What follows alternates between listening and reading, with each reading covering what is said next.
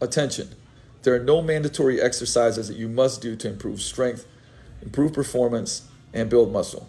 Take the squat, for example. 15 years ago, I had a really bad back injury, where now if I put a heavy barbell on my back, there's a high risk to benefit ratio if I'm doing squats.